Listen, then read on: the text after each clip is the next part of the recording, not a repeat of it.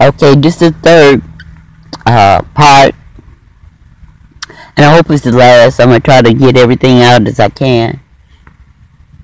As I was saying, God put us, because what I'm seeing is the most evilest people that you can imagine. The most cold-hearted, if they have a heart, the most soulless things anybody could imagine, because they don't stop. With all the evidence I collect against them, the bus drivers, the police officers, the merchants, they don't stop. They act like they have no sense of preservation. And with this drug that they're taking, they're not human.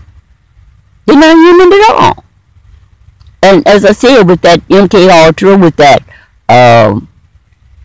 voice and skull technology that they're using on target individuals, with the Morgellons they're putting in the air, with the drugs that they're giving, that blocker, turning people into zombies, it's just unimaginable, the evil. Can God have put these all in one matrix, in one spot, so the most evil, vilest things, the most cruelest things could be put in one spot?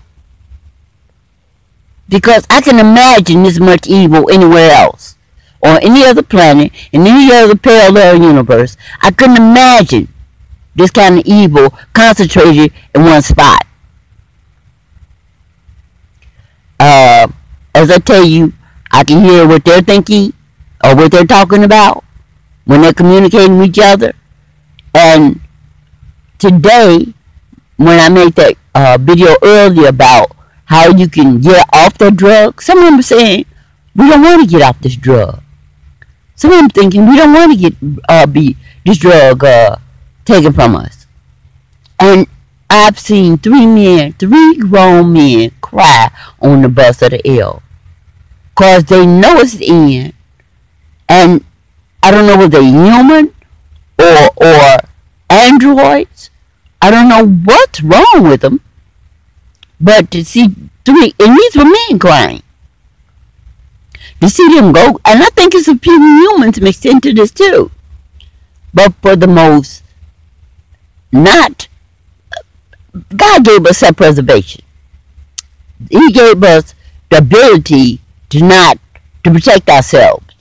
Those that the fight or flight, either to fight or run. These things don't have that capacity. They don't have the ability to do that. They just stick to one plan, and that's to do as much evil and as much harm as they can.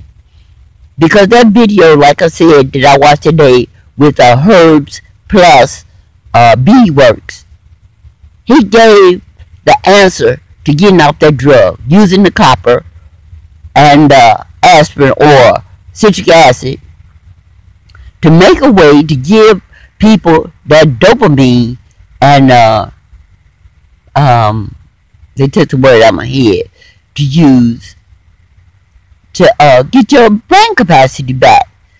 You know, without the dopamine and the other chemical that's in our brain are used for our pleasure senses, our excitement, and once they're burnt out, you don't have any human capacity anymore. You don't have the capacity to feel or think rationally. And some of them, like I said, are saying, well, we don't want to get off this drug. There's no self-preservation. But the store, with that Mandela effect, I can go in the store and buy them scratch-off tickets, and they change. I'll see I want a certain amount of money, and then I go into the store and it says it's not there. I've made videos in the past of how they can change the numbers on the receipt. If you guys watch my video, you'll see the Mandela effect working on the paperwork, receipts you get, and other things that's going on. So, When you buy a scratch-off ticket, they can make you not win or win. In the past, I've made a video about how that parasite or that poison that they're giving us, it has a certain smell. I can smell it. And is usually affected by cold or heat. You can usually, cold or heat, get rid of it. But the store I went in, I've been going in yesterday, I went in today, I bought a bag of ice. And in the ice, you can smell that toxin. That nano, whatever it is, black goo, white goo, or whatever he said. And I didn't think it could exist in the cold. Especially on frozen stuff. But obviously it is. And these stores, that liquor store, knows that it's on there. They know they gave me ice with that stuff filled in it.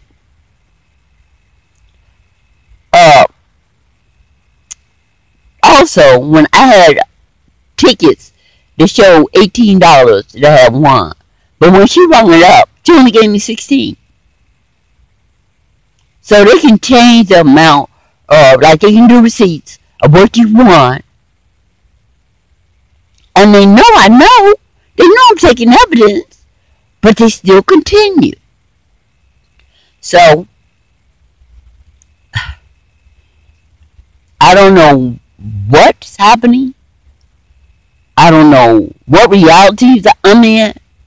I don't know whether the Matrix, Flat Earth, or another parallel universe. But with everything that's happening around us, even with the suns we see, more than one sun in the sky, even with the planets that we see in the air, with the chemtrails, with the these flying saucers, the mysterious clouds, the earthquakes. Well, I don't want to sound like I ran and raving, but more is going on that you can see with the naked eye. I ask you guys all the time. In fact, I tell you all the time. Do your research. Look at these videos. Especially those videos I like. Now, they might be or hidden somewhere else. And they have deleted a lot of my videos. And like I said, just park them in to have that many manholes in grass. Where grass is not really grass, it's just concrete. Under a thin layer of dirt. Where are we? What are we doing? And can it be stopped? No, we can't do it. God is in control. They're looking for the God particle. They'll find the whole God. Well, you guys, I'm going to end this here. Do your research. Be aware. Be prepared. God says his people perish for the lack of knowledge. So,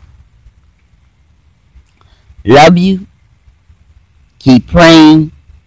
Keep your head to the sky. And that's looking up at God. Because he is in control. But watch those videos. You got to learn a lot. You got to know what's going on around you. We don't know what reality is. None of us does. Men will never know what reality is. Bye.